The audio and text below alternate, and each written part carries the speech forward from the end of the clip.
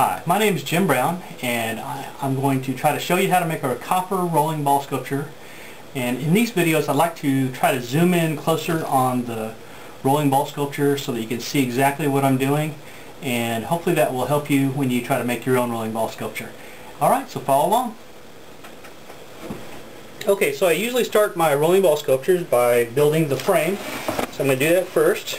And so I'll start off with a hook, and then the first foot, the second foot,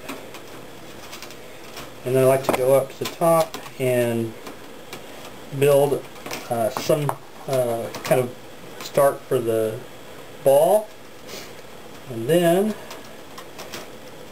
I like to start building the back side. I'll go ahead and crimp it off right here.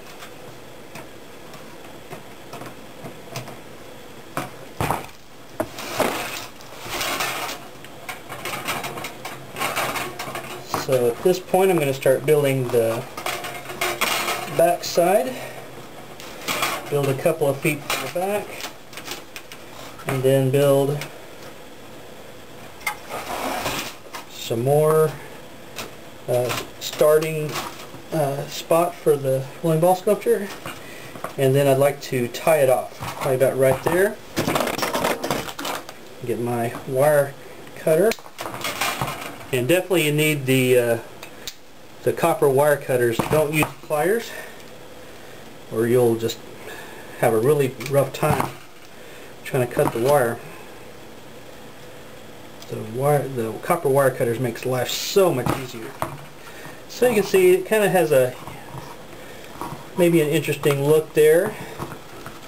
Kind of maybe bend it up a little bit to get it the way I like it.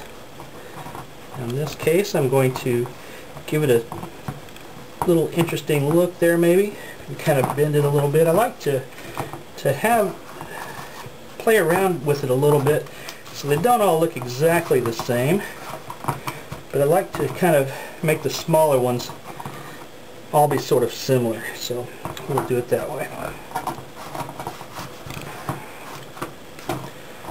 Alright, and I like to have the back one a little higher than the front one so that the ball can roll downhill. Okay, so that's how my initial frame is going to look. I'm going to go ahead and use a little bit of water-soluble flux, and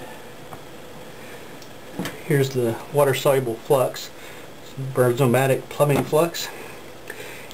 So I'll get a little bit of flux on there, and then start my propane torch. Get it good and hot, which usually takes about 15 seconds, 10-15 seconds to heat up real good and hot. And then my lead-free plumber solder. I always like to use lead-free so that if anybody touches it or touches the solder, it won't hurt them. And when the solder flows like water, you know that's going to be good. Okay, so that's the start. Nice, good frame. Okay, so what I've done is I've measured the sculpture height, and it's about 6 inches tall.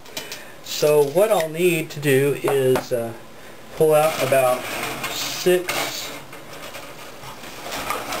units of copper wire, which my units are about, I don't know, a cubit, about 18 inches or so. And that seems to be just a little bit more than what I need to build the length of the track for the rolling ball sculpture. So we'll cut it right there, and hopefully that'll be enough. So then what I do is I match up the ends of the wire and pull it to the other end, and then I just kind of make it about marble width by squishing it with my needle nose pliers, and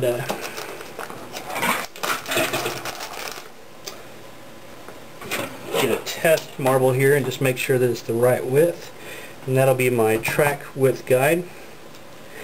I like to bend the end of it up a little bit so the marble won't go backward, just only go forward. And so there we have it. A little bit closer maybe. Alright, so that's a good start.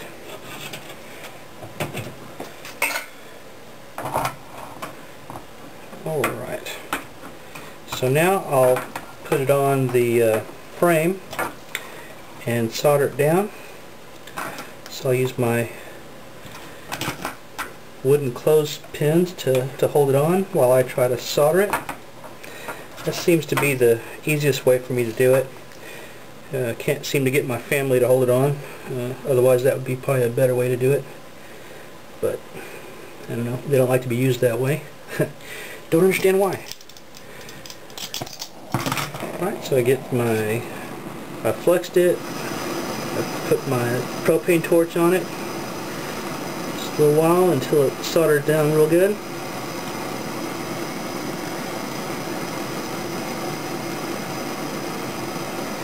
And that seems to be a little bit off, so I'm going to pull it down and then solder it, because I want it to be touching. And don't worry if your clothespins catch fire. They won't burn very much. Okay, so I got one side soldered down. Now I can hold it, it'll hold down so I can solder the other three sides. And again, you want each of the sides to be touching so you get a good contact when you solder. You won't be bridging a gap.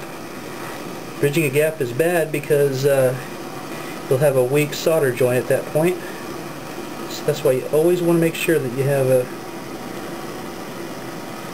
a good flowing amount of solder so you don't have a cold solder joint. Alright, so I've soldered the track on, and now we'll let that cool off because it's going to be hot now, and we'll get back to it in just a minute.